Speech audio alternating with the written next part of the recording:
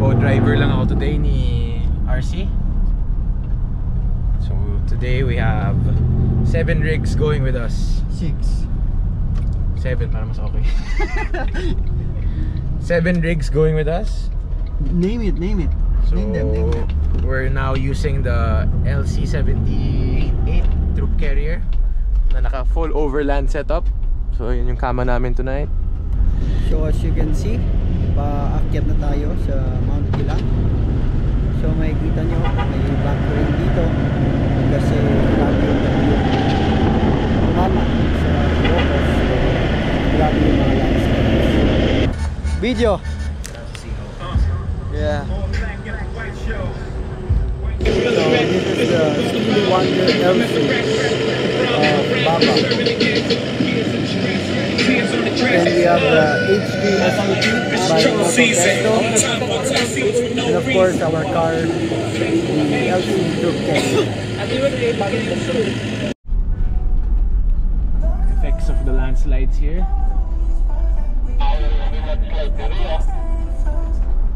Landslide. Boom. Droopy.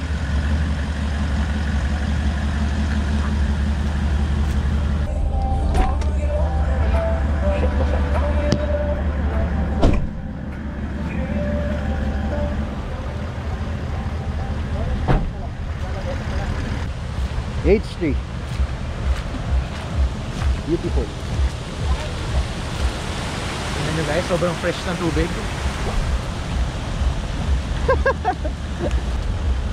Baba with the selfie. Ganda po dito, sir. Amazing. Race Asia. So as you can see, paakyat na ulit kami. So nakita natin yung unang landslide kanina. Sobrang grabe talaga. So tuloy-tuloy lang tong ating adventure going up to Mount Kilang. Sa right grabe, zero visibility.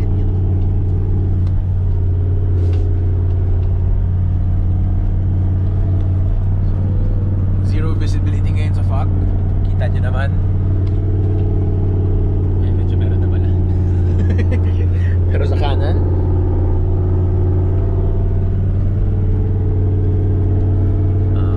thank you Baha Design For giving us visibility. for giving us the light we need in life. Reached Mount Kilang. Ito yung campsite namin sa isang araw. So, problema ngayon, maraming landslide kasi sa malakas na ulan recently tsaka sa bagyo. So ang daming mga bato-batong malalaki sa kalsada. So kahit puro sementado, oh shit. So pababa na kami ngayon, papunta sa river kung saan kayo magka-camp for our first night. So makikita natin may mga konti ng bato dito, pero tignan natin kung paano. Ito yung dilemma namin ngayon. May landslide dito tapos hindi pa nakiklear. So parang not passable. Motor kaya pero kotse parang alanganin pa. So we're gonna attempt to pass through. Cheers! And Cheers! on beer lockers! Let's go!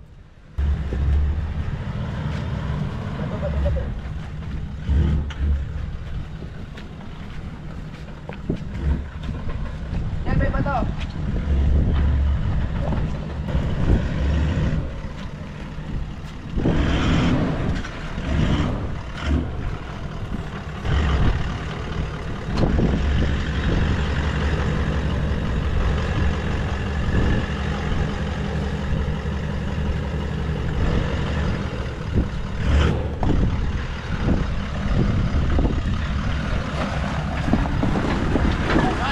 Basic.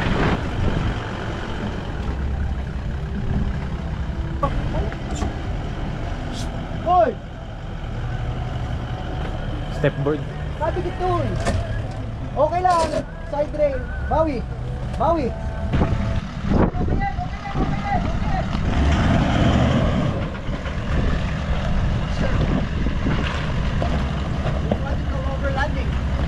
Let's go. One car through?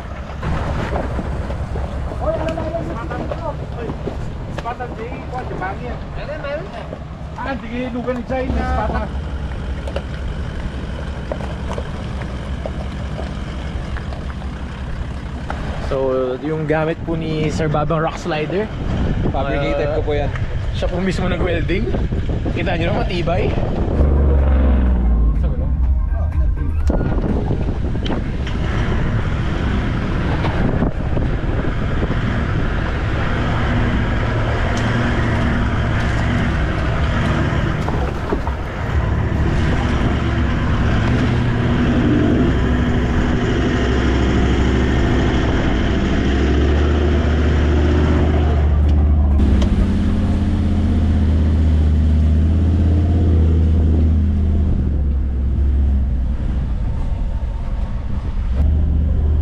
Sitwasyon! Okay, we'll see how we go from here again. So may landslide na naman. Tas mukhang mas Kita ko, garaas na, banger. may landslide na naman dito. Hindi pa kami sure kung makakadaan. Tingin mo, Boss Junior? Kaya? Tignan muna natin. As nakita naman natin, grabe yung mood. We'd like to thank our sponsors for today's video, Warnwich. We're going to test it out today. So yung sabi niya, sobrang hirap ng daan kasi gumuho yung ano, yung bundok. So titingnan namin kung saan pinaka-okay dumaan ngayon. Okay, let's see. Sir, what brand is your bumper? It's brand new, brand new. See, this is the root cause of the issue. As you can see, this is the root cause of the problem. The root cause. Now the road is more passable. Thank you. That's 5 minutes. Kita nyo naman po, Apo, Congressman Rudy Fariñas, Probinsyano of Martires. Inaayos yung daan natin going to Apari. Thank you, Kong. Okay. On back of the dike, you know why the most difficult roads are called trails? Because if it was easy, that would be no trail.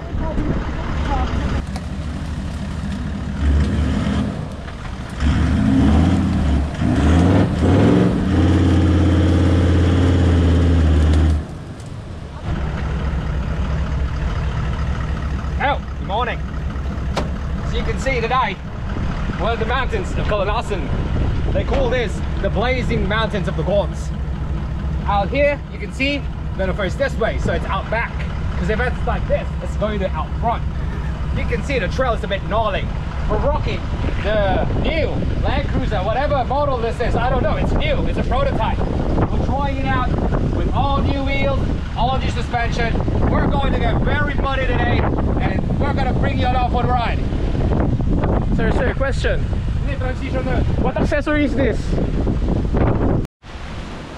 Mag-winch tayo ngayon. This is RFC spec.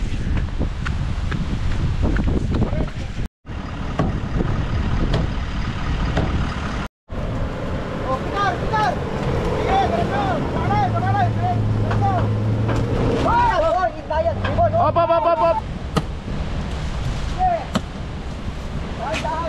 Okay. So this is the situation now. The Hummer is up, but we got a flat. Saksak ko na. Babay, mayat kami na. Nagnato eh. Ano from? Amazing.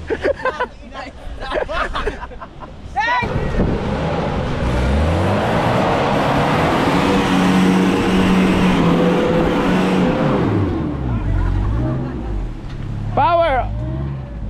So we have Kiko Guerrero from Kurin Off-Road on his Fortuner. Wild. So this is our Hilux, our support vehicle. So as you can see, he's doing his work, conquering the trail.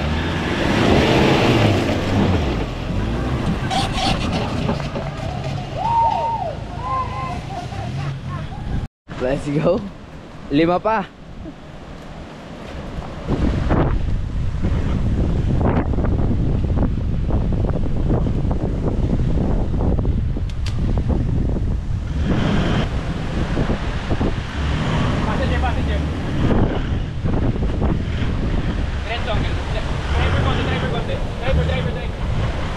The kilometer 666, the devil road. Cheers, mate. A little crawl to the left. Okay. Okay. Inayad lang, Beboy. Inayad. Okay lang. Inayad. Okay.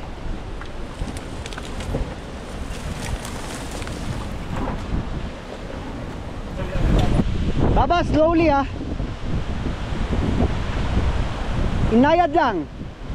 Itoy, kabig mo toy. Slowly lang. Sige. Okay, slowly. Sige. Hop.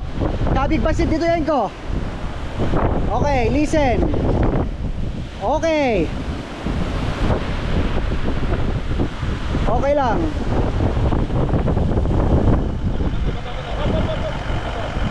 Wait lang. Tuyen ko. What can you say, mate? Beautiful, mate. The outback, really precious. I like it. Alright, mate. Nice one, mate. LZ 200, mate. Hoy, kabig mo tuyen ko. Sige. Okay.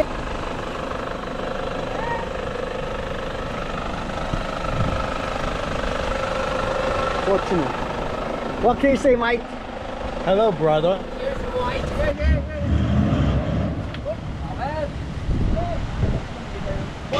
So as you can see, the troop carrier got stuck because the soil is very soft.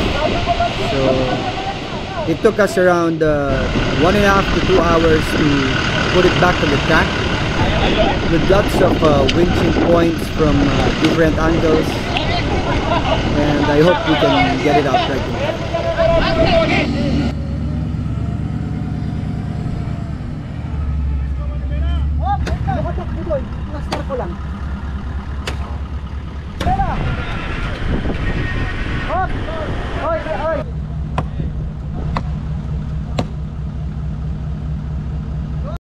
So finally, after so many tries, with teamwork and a good tow hitch point, winching point, we got it out of that very soft soil.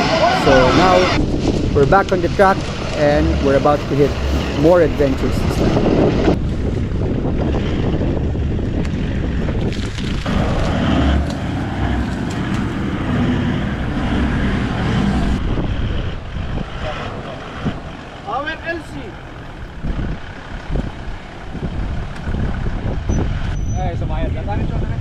Diretso, uncle. Sliders, please.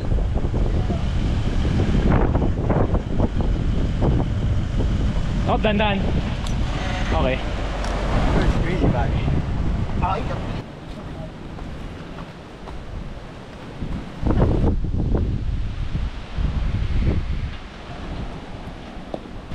Okay.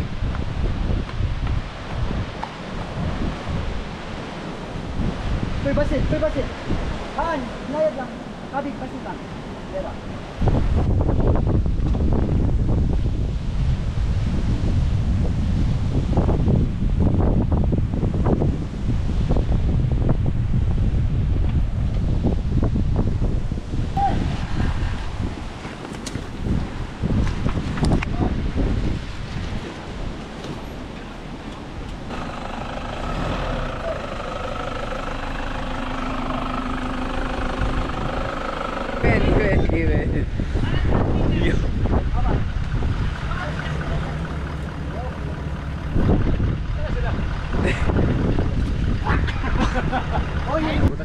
How many hours na tayo? We've been on this trail since 9 a.m. 2:42 na po. And it's 2:42. Hindi pa rin tapos. Look at the roads here in Karanasan. Amazing.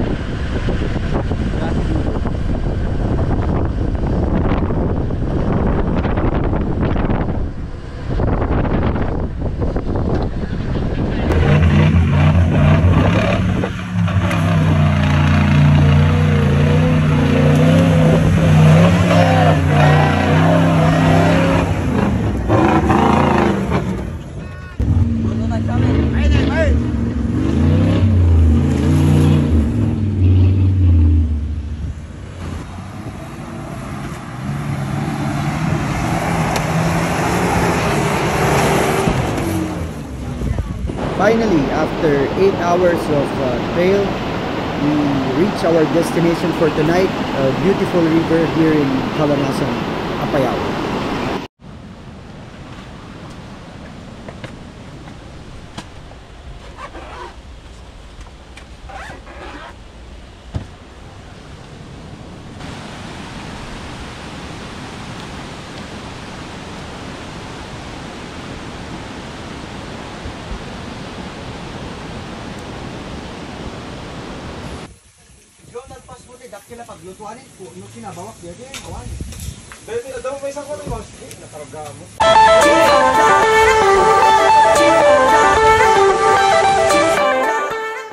Okay, so day 2. We're ready to go. So you can see our car is soaked in mud. We experienced some of the most difficult landslide trails yesterday. So we're good to go for our second day, and we'll see how it goes. Stay with us and let's go for another day of fun adventure. Oh, good to see you now. Morning. So this is night 2. We're supposed to go to Calanasan over there, but the roads were too gnarly. My friend had got a broken CV axle. He dropped his ball joint. We had to get a new differential lock, but we couldn't find one, so we had to weld it shut.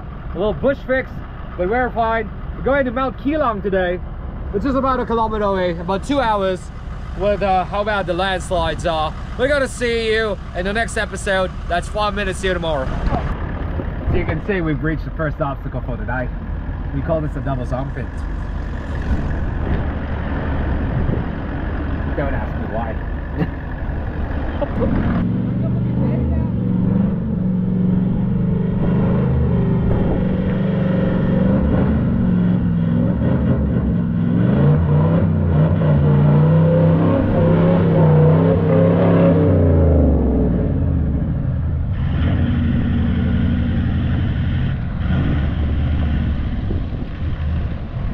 So as you can see, we had to go back because the road is very soft. So our team are currently putting up some rocks on the road to get more traction, and of course we have Max Tracks with us to help us get along the way.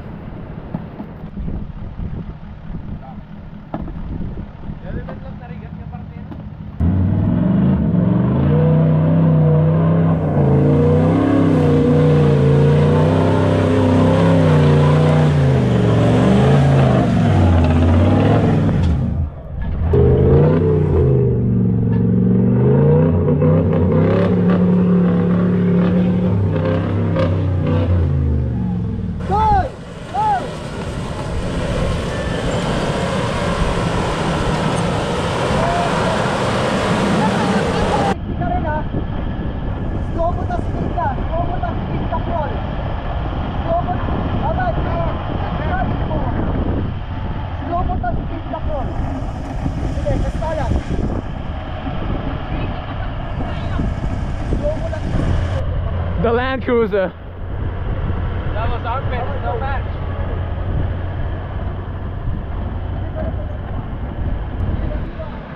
Flat out!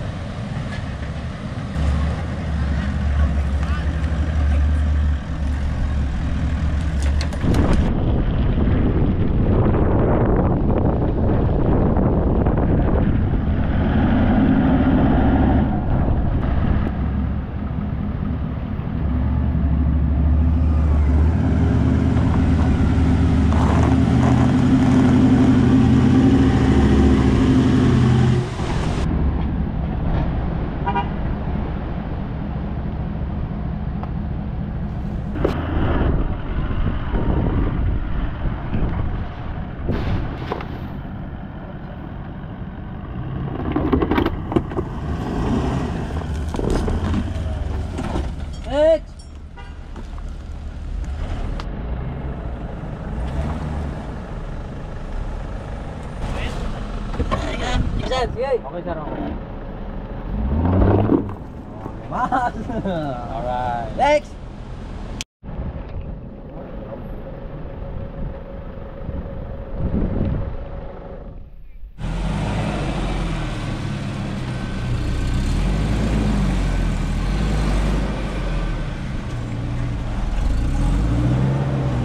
Up! Yay! Yay! Sisiw. Power.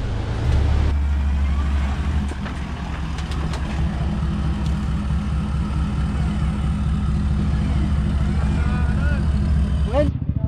Sir, what are you doing?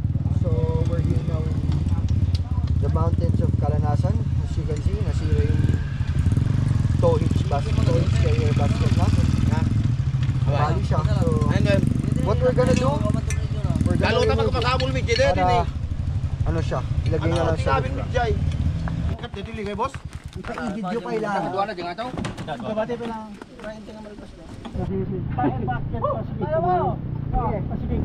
Okay. That's what we do here. So, ilagay natin yung basket sa taas. Kasi wala. What happened? Bata yung gearbox. English. The gearbox dead. It's broken. Dead.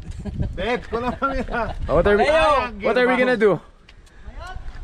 Buy another gearbox. Alright. So we're finally back on the road after fixing the problem of the patrol. Simple gearbox problem, pero we find a way to make it work again.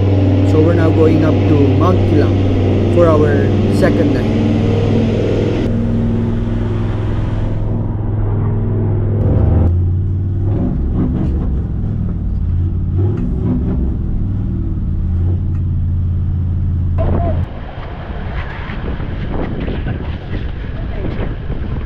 Oh, hello. Let's see you there.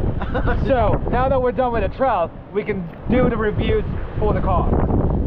Lights, very bright. So bright I can't see anything. We got the new Baja design lights. ALB bumper, made in Australia. Africa. ALB roof rack. Front runner! We changed it. We changed it last night without you telling you. We got the antenna because you know there's no signal in the mountains. We need to call a friend. Synthetic winch, original Toyota emblem, still stealable. Clear view The side best view. tires, BF Goodrich. Clear view side view. Underneath the bonnet, there's nothing underneath the bonnet for now. We got the American-made Hummer, which we rescued with the Toyotas a bunch of times. Finally, we call this Steely Wonder. LC200, rigid lights, alu cap, the works. Never mind the budget. The boundary of Ilocos Norte, and so foggy here as you can see.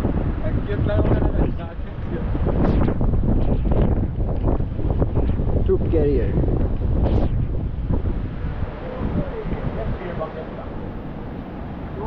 H3 SUT. All soaked in mud. Totally in breakfast first. LC200. Good steelies.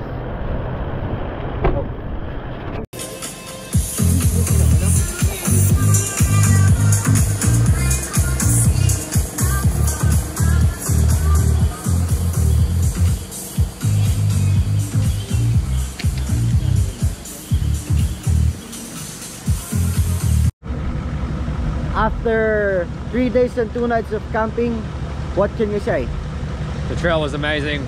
Philippines is definitely a must-go spot for overlanding and off-roading.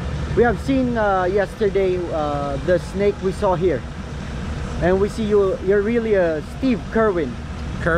Yeah. Steve Kerwin of the Philippines. Thanks to our hard-working team. Everybody say hi. Thank you guys. Thank you. So we're now going home. So this is just like a 30 to 45 minute drive going home. And this is our cars, our reliable cars that conquered all those landslides. Amazing. And of course the troop carrier with so much stuff on top because our hitch basket got destroyed, so we don't have hitch basket now in the back. It's already on top, as you can see. And of course we have Chupa here. How was your experience camping with all those landslides? It was a very hard experience, Okay, but with the power, the right equipment, the right people, we the were right guides, able to manage. we're able to manage everything, almost everything. Yes, Yeah, so very because fun. we didn't reach our destination due to that bridge that, you know, collapsed. So it was fun. As you can see, the winds is just there. Back to civilization. Nice camping trip.